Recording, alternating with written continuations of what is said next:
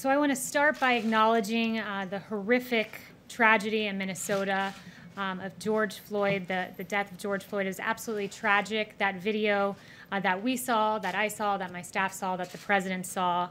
And the president put out a statement last night that at his request, the FBI and the Department of Justice are already well into an investigation as to the very sad and tragic death in Minnesota of George Floyd. I have asked for this investigation to be expedited and greatly appreciate all of the work done by law enforcement. My heart goes out to George's family and friends. Justice will be served. I can tell you that as I'm briefing you at this moment, the president is receiving a briefing from the Attorney General, Bill Barr, on this, and the Deputy Director of the FBI. So that is ongoing as I begin this briefing. Secondly, I want to transition into some news from SBA and Treasury that was announced that today the U.S. Small Business Administration, in consultation with the U.S. Treasury Department, announced that it is setting aside $10 billion of Round 2 funding for the Paycheck Protection Program to be lent exclusively to CDFIs. Those are community development financial institutions. CDFIs work to expand economic opportunity in low-income communities by providing access to financial products and services for local residents and businesses. So we're encouraged to see that. And then finally, before taking your questions, I wanted to address what has been going on Twitter and with social media. I believe it is time to, quote, get the facts about Twitter and other social media platforms targeting their bias against President Trump and conservatives online. If we were to judge the bias of Twitter and its top employees by their own words, the case would be an easy one to make. Twitter's head of site integrity has tweeted that there are, quote, actual Nazis in the White House, and no fact-check label was ever applied to this absolutely outrageous, offensive, and false claim made against the White House and its employees. But let's judge Twitter based on their actions, not based on the words of its top employees, and its actions are no better. President Trump recently received a so-called fact-check label for a tweet. It was a false fact-check and an accurate fact-check, but nevertheless, Twitter moved forward with it. Dan Scavino, the deputy chief of staff here, was the first user in the history of Twitter to receive a so-called, quote, manipulated media label for posting a video that played a verbatim clip. It is no coincidence that these two unbelievable interventions by Twitter were targeted against the President of the United States and one of the President's top advisors. This is bias in action. And while big tech is quick to censor the President, quick to censor some of his top employees, they are very reluctant, it seems, to label some of the actions by Chinese officials, some of the misinformation that has been spread by China. For example, to move off of Twitter and move to Google, they created a search engine for the Chinese Communist Party, which blacklisted searches for human rights and allowed for easy surveillance. Facebook and Twitter have both taken paid advertising that spread disinformation about China's mass imprisonment of religious minorities, and Twitter has allowed Chinese officials to use its platforms to spread misinformation about the coronavirus, undermine the pro-democracy protests in Hong Kong, and more. And then back in March, a Chinese official began spreading a conspiracy theory on Twitter, an egregious one, that our U.S. military was responsible for the spread of the coronavirus. And that tweet, that disinformation, it took all the way until today when we raised concerns about it to get a fact check. So they appear to be very hastily eager to censor President Trump and some of his employees, but a little reluctant when it comes to China. It's a bit befuddling. But no one believes in the First Amendment more than the president. The president will take action to ensure that big tech does not stifle free speech and that the rights of all Americans to speak, tweet, and post are protected. And finally, I just want to note one other action of Twitter that I learned just before walking out here, that on the Mueller report, their anti-Trump headlines were anti-Trump by a ratio of 76-1. That's extraordinary, and it's not just bias aimed at President Trump and his employees. It's also aimed at everyday Americans. It's aimed at the movie Unplanned, as Twitter suspended their account and then came up with an excuse in the aftermath. And then just another example, that liberals are allowed to incite violence violence against the Covington kids, who were in the end proven right, and their video was taken out of context, and yet these individuals were allowed by Twitter to incite violence. It's very disturbing to see. So those are some of the president's concerns, and with that, I will take questions. Jim, that's a very nice tie, Jim, by the way. Thank you very much. Yes. Yesterday, the U.S. hit 100,000 deaths from the coronavirus. That happened at around 6 o'clock yesterday evening. It took until about 9 in the morning for the president to recognize that on Twitter. What took him so long? Look, the president recognized that landmark before we even hit it. The president, that was, after all, it was the impetus behind him lowering the flag to half-staff. He did that for several days, and that was an acknowledgement of that number approaching, and he acknowledged it in a tweet this morning. But we hit 100,000 yesterday evening, and it took 13 hours, some odd hours, for him to recognize that and tweet about it. And far in advance of that benchmark, as I noted, he lowered the flag to half-staff.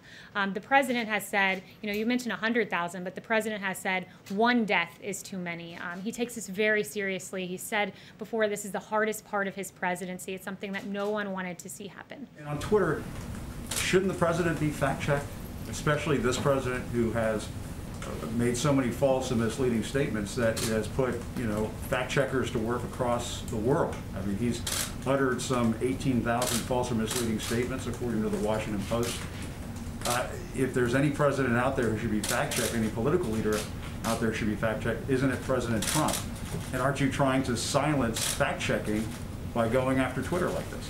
Look, well, first I would say I disagree with all, if not almost all, of those assertions that you're making there, because look, if you're going to get into the fact-checking business, there's no one that should be fact-checked more than the mainstream media that has been continually wrong about a number of things.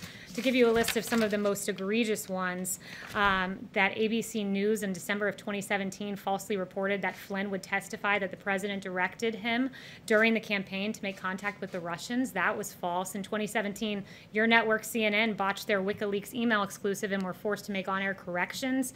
CNN's Jem Sciutto, another CNN one, dropped a fictional bombshell in 2018, July, claiming that Michael Cohen would tell federal investigators that the president knew of the Trump Tower meeting. And there are many more, not to just put the onus on CNN there. So if anyone needs to be fact-checked, I think it should be the media. There are news outlets that make mistakes from time to time. We own up to those mistakes. We correct those mistakes. Not always. I have many you guys haven't owned up to. I could get to. We do on a regular basis. The president never owns up to any of his false or misleading statements or outright lies. You have pledged in this briefing room to never lie to the American people. Are you saying that the president of the United States has never lied to the public before? I'm around the president. His intent is always to give truthful information to the American people. And you mentioned that the media apologizes for their mistruths. I mean, I'm sitting here looking at other headlines in the New York Times saying there aren't enough ventilators to cope with the coronavirus. In fact, we had an excess of ventilators we've shipped around the world. Washington Post, U.S. health system is showing why it's not ready for a coronavirus pandemic. We were ready. There's many more I could get to. I could, on the coronavirus specifically, I could spend the time going through these, but I don't think that's what the American people want to hear. Yes. On the Minnesota case, does the president agree with the firings of the 4 police officers, and does he believe that they should be prosecuted? I haven't talked to him about that specifically, but let me tell you this, that he was very upset when he saw that video. I was on Air Force One. I don't know if it was the first time he saw it, but he certainly saw it again on Air Force One. He was very upset by it. It was egregious, appalling, tragic, and it prompted him to pick up the phone, or the chief of staff to pick up the phone and say, we need to expedite what was already an FBI investigation. He wants justice to be served. Yeah. Yes, Jeff right there. Thanks, Kayla. Can you give us an update on when the president plans to sign the EO on Twitter and social media? And can you also give us an update on his plans for China and Hong Kong? Is there an order coming on that as well? So thank you for the question. First, I would note with regard to the timing of the EO, that should be later this afternoon is what we're hoping for, hopefully before 5 p.m. But again, it could change. It's still in the works, but we are getting closer.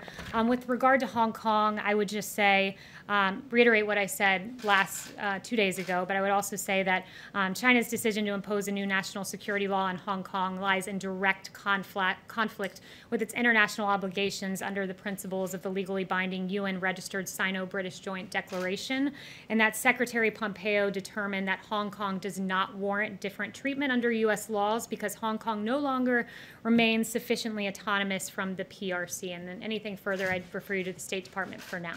Paula? Just one more somewhat related. The House recently passed a bill about a minority group in China, the Uyghurs, if I said that correctly. Does the president plan to sign that? And is the White House going to treat bills, or does the White House see any concerns about bills that have been passed by proxy as not being constitutional? So we would, first let me say we would encourage Nancy Pelosi and the Democrats and others to come back to the Hill. It's more productive to have those members here. The Senate has convened, the House can do the same, and they can do it in person. But with regard to the Uyghurs, that's a very important question. We haven't received the bill yet, so the president hasn't been able to look through it, and I won't get ahead of him on announcing one way or the other on that, but I would note that the Trump administration continues to take actions to hold the CCP accountable for its highly repressive campaign against the Uyghurs and other religious and ethnic minorities. Paula. Hey, Kayleigh, thank you. On vaccines, in order to achieve herd immunity, you need about 80% of people to get this vaccine. Currently, only about 50% of Americans say they'll receive it. So will the administration make the vaccine mandatory? So the vaccine, let me just note that we're working aggressively to get one, and we would like to get one by the end of the year. Everything does not depend on a vaccine. Vaccine's an important component of this, but there are also therapeutics. We're seeing there's not necessarily a tie to reopening and an increase in cases, so that's encouraging. And I would refer you further to Alex Azar, who's made extensive comments on a vaccine and the necessity. It's clear if you guys will make it mandatory, if you'll use your federal powers, how you'll use them potentially to encourage people to get this vaccine, because if you don't have herd immunity, elderly people, immunocompromised folks, they may not be able to go about their business again. Yeah, I would have to talk to the president. I haven't talked to him about his views on making it mandatory or not, so I'd have to talk to him and get back to you on that. Yes. Thank you, Kayleigh. I wanted to ask you a question, first of all, about the comments in your statement that you made. At the conclusion of your comments, in regards to George Floyd, you said that justice will be served. What do you mean by that? Do you mean that those officers who have been fired should be arrested? Do you mean by that those officers who have been fired should be prosecuted? Do you mean that those officers who have been fired should be convicted? What do you mean by justice should be served?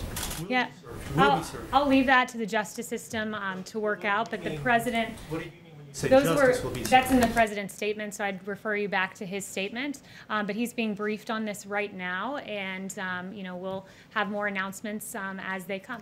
Yes. Another matter in regards to what you said in your statement in regards to the executive order. I realize it hasn't come out yet, and I realize we haven't seen the language, but we have seen reports. I work for Fox, and we've seen reports that it relates to the Section 230 of the Communications Decency Act. And interestingly enough, former Vice President Joe Biden has also called for the repeal of Section 230. He says that it should be revoked immediately. But as you know, an executive order does not trump the law. An executive order can't, for instance, repeal the law. It can't in any way amend the law. So what would be the intent behind this executive order without getting ahead of what the president intends to sign? Yeah, I don't want to get ahead of that, but the one thing I will say more broadly, you referenced that section, I think that would be included in what I'm about to say. There are various shields in place that essentially shield some of these social media companies and allow them to censor conservative users, and we're not able to see what happens behind those shields. That section was one of those shields you mentioned, so we're looking at ways to remove those shields to shed some light on what is happening and some of the decision making behind the scenes. That's generally and broadly the idea, but I won't get ahead on any specific announcements that should come hopefully before 5 p.m. John. Kayleigh, I want to follow up on Jim's question on fact-checking and Twitter, but first a clarification. Has the president spoken to the family of George Floyd? Not to my knowledge. If he did, without my knowledge, that could have happened, but not to my knowledge. Do you know if he intends to, or will you get back to us on that? I can ask him, and I can get back to you on that. Okay. Regarding the fact-checking, I mean, the president clearly said things in these tweets that are not true. Do you not acknowledge that? No, I don't acknowledge that. He said, for instance, that the governor of California is sending out ballots to millions of people, anyone living in the state, no matter who they are, how they got there. That is not true. California is sending out absentee ballots to registered voters, not to anybody. Yeah, so That's just not true. So let me address this in detail on the issue of ballots. And I'm going to lay out some of the president's concerns, and in that I will get to the California example. First, I want to note that there is a Pew study done that shows there's plenty of reason to believe that in the mass mail-in system that there is fraud.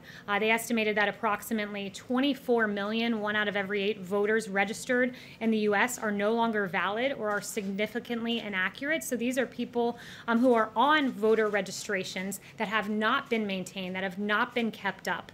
More than 1.8 million have been deceased, they estimated. And then when you look and drill down into some of the examples that we've seen in states, Nevada I read about this last week, and it just really struck me as a perfect example of what the president is concerned about with mail-in ballots and the fraud that can be inherent in that. There were ballots, because Nevada mass mailed them out to voter rolls, that were piling up in apartment complexes, outside of apartment complexes in Las Vegas, sitting around in trash cans. This is how we're protecting ballots. It's extraordinary. Postal workers, one 36-year veteran carrier said she's never seen anything like these influx of absentee ballots. All of the people had moved or died when she set out to deliver on her first delivery route, and this happened just recently. You can go read the articles from last week. She found 65 ballots of people who had moved or died on her second carry, 100, and then as the week progressed, thousands just sitting in crates. I mean, this is extraordinary. This is not how we should be protecting U.S. ballots. In South Carolina, the Democrats sued to force a rush transfer of mail-in voting, and this happened again recently. I think it was last week. And mail-in ballots for South Carolina turned up in Maryland. There's another example of 700 suspicious mail-in ballots in Dallas, and an individual charged with second-degree felony illegal voting, and he's accused of visiting a woman in April to collect her blank absentee ballot, filling it out and forging her signature. I mean, this is extraordinary. And then you go on, there's a New Jersey example of over 3,000 ballots that were seemingly set aside. And going to California, you mentioned, California is one of those states that's notorious for ballot harvesting. And in 2018, the registrar in Orange County said that they reported that his office had people dropping off maybe 100 or 200 ballots at a time. And somehow in LA County, 112% of LA County is registered to vote. So the problem is this: when you don't clean your register and you send out your entire register, auto send out these ballots, they end up in trash cans like in Nevada. They are subject to fraud, and that is extremely troubling. But Kayleigh, I asked you a very specific question. The president said that California was sending out ballots to everybody in the state. That is a false statement. It is not correct. Will the president correct that, acknowledge that what he said is simply not true? There is an executive order that was put into place recently by Gavin Newsom that would auto-send to voter rolls, and that would lead to what the president was suggesting. Yes. Excuse me, Kayleigh, to registered voters, it's not to everybody, it's to registered voters. Yeah, to everyone, including dead people on the voter rolls, including to the mysterious 112% in LA County. That's not just everyone. That's everyone plus an extra 12%. And if you're not concerned about that, I'm sorry. I mean, the media is very concerned about the security of our elections, but when it comes to mail-in ballots, all of a sudden, the concern for election security just melts away. But Kayleigh, you yourself have voted by mail. Thank you very much. Brian. Research on mail-in ballots, research has shown that, one, it doesn't benefit either party, it increases voter participation, secretaries of state of both parties are still pursuing it, and fraud is not widespread. And so why is the president continuing to tweet about this and to give the impression that there's widespread fraud in the use of mail-in ballots when he himself used a mail-in ballot? The big question is, some are concerned that the president may be laying the groundwork to cast doubt on the election. Is that what he's doing by bringing this up? Well, I appreciate you bringing up this question, and specifically the component about the president using mail-in ballots. There's an important distinction, and I think it's lost upon a lot of people, but it's important to make, is that the president is okay with mail-in voting so long as you have a reason. He's not okay with mass mail-in voting where you auto-send, as I said, to all of these voter rolls with people who are dead that are subject to fraud. That is the case. I listed off for you, I think 3 of the 5 examples I gave you were from just this week and last week. So this does happen. And Research has shown, Stanford University did a research study that showed that there wasn't widespread fraud in these vote by mail, and that it didn't benefit either party and increased voter participation. So why would the president be against that? yeah, it is subject to both parties. This can hurt both parties. I would note that a bipartisan commission, led in part by President Jimmy Carter, a Democrat, concluded that mail-in ballots, quote, remain the largest source of potential voter fraud. So moving the entire country to that system doesn't make sense, and doing so in a hurried fashion ahead of November. Just go look at the Democrat Iowa caucus and how it worked out when they tried to move to a new system. Trying to And lay then groundwork to finally- cast doubt on the results of the election. Finally, Is he I- laying groundwork to try to cast doubt on the results? No, he's certainly not doing that. And I would finally note there's an additional concern that was very well laid out by the Wall Street Journal editorial board, that in 2016, minorities and first-time voters were more likely to have mail-in ballots thrown out. So that is another troubling concern. In fact, 319,000 of those total votes were rejected. Yes. Thank you. Back in November, President Trump went up to Walter Reed, said it was for phase 1 of his physical. When does he plan to complete phase 2 and release the results to the public? Yeah, I don't have an update on the physical, but because you asked that, I'll specifically inquire about that today and try to get Plan back to to do you. it? You what? He does plan to do Yes, it? he does. Yes. Yes. Thank you for doing this. I wanted to ask you about, President has completed his 2 weeks of hydroxychloroquine. Have you spoken to him what he's feeling about? Is he feeling better? What's his feedback about that? I did, and thank you. I know that you emailed me a question to that effect, and I didn't have time to follow up with you via email, but because I saw that, I went into him just before coming out here, and I asked him that, and he said, quote, he's feeling perfect, quote, he's feeling absolutely great after taking this regimen, and quote, he would take it again if he thought that he was exposed. So he is feeling very good, and I also would point folks, there's a very, very well done piece. It's very thorough, with a lot of medical experts laying out about prophylaxis use of hydroxychloroquine by Tina Hessman-Say at sciencenews.org. It's very well done. She talks about the nearly 200 clinical trials around the world, including 28 involving healthcare workers.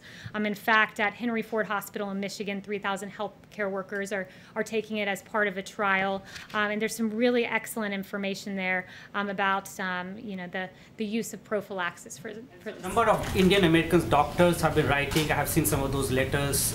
They are supporting President taking hydroxychloroquine. Some of them have themselves taking it. Have you seen those too?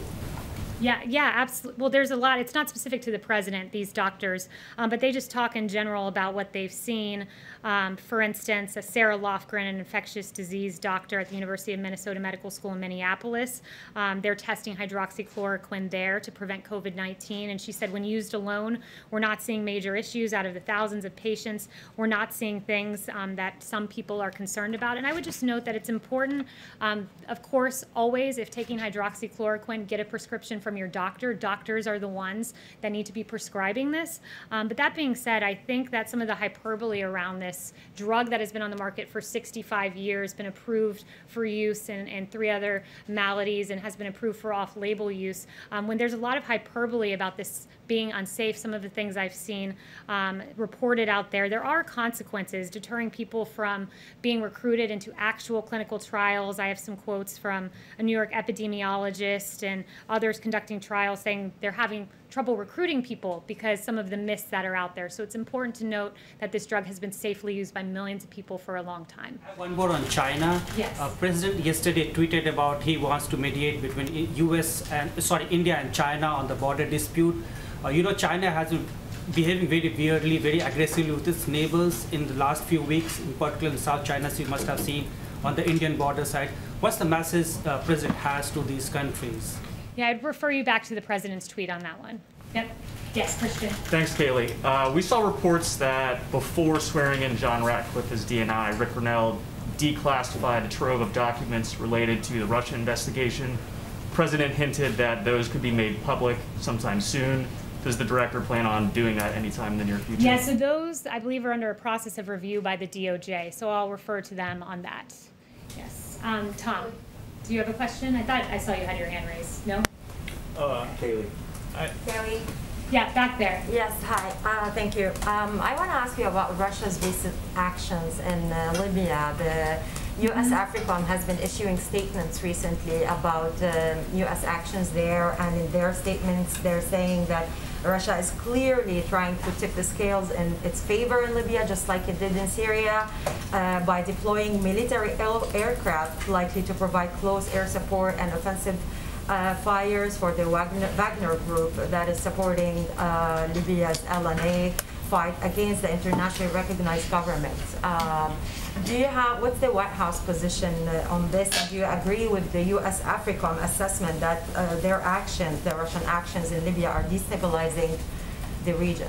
Yeah, we encourage de-escalation in Libya, and for more, I'd refer you to the DoD. Janelle? Thank you, Kaylee. If Joe Scarborough were innocent, couldn't he sue the president for defamation? And then, in turn, couldn't President Trump's attorneys immediately depose Joe Scarborough and allow him to go on under oath and explain how, this 28-year-old woman was found dead by his desk with multiple skull fractures? Would the president welcome a defamation suit from Joe Scarborough?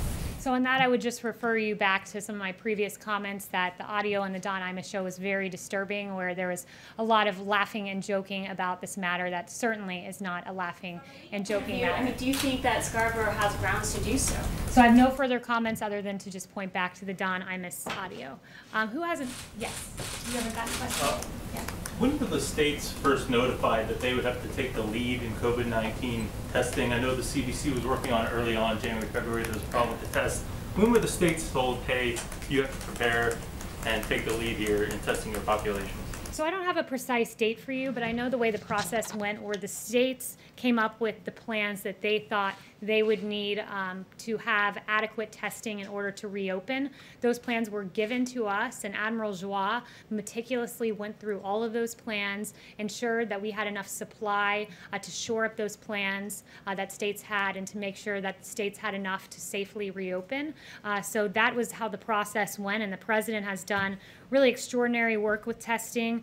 300 to 400,000 tests per day is a pretty good number, a very good number, I would say.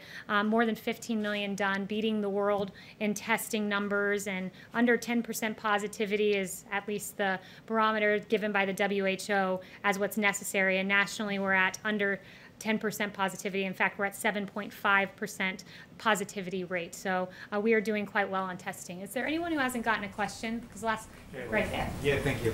Has the president heard from his counterparts regarding the G7 summit? Is it actually going to take place in June at the White House? We do aim for it to take place then. It's gotten positive reception. I inquired about this 2 days ago and was told it's getting very positive reception from world leaders. So we do intend for that to take place here. I have a date? Yeah, perfect. Thank you. You yourself have been able to vote by mail several times.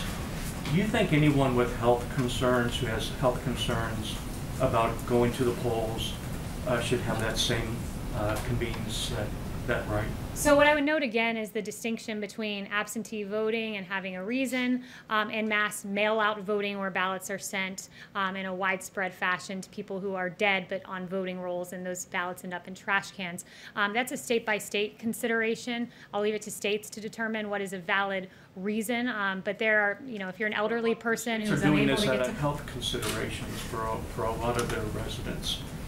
And if they want to pursue that track, is there anything wrong with that? Again, you're asking, I assume you're asking with relation to the pandemic that's going on. None of us know where we're going to be in November. I'd first note that. We don't have a crystal ball. But what I would say is that there are real concerns when you don't do in-person voting. And South Carolina is a great example where Democrats literally sued to force rushed mail-in voting. And what happened? You had ballots from South Carolina ending up in Baltimore. That is not a tenable system. And as states start to reopen, and we see people out at beaches in Florida, and we're not seeing these mass spikes, and we see people safely going to restaurants and social distancing and washing their hands and doing all the wonderful mitigation techniques put forward by our experts, they're reopening society, and they're doing so safely. And I think there's a way to continue our great civic duty of showing up and voting in a way that is safe. And the same way it's safe to eat at a restaurant, it's safe to go to a beach, we can vote in a safe fashion. And I think that's something that is good and to be celebrated as we head to November. All right, I think I took everyone's question. Thank you so much, guys.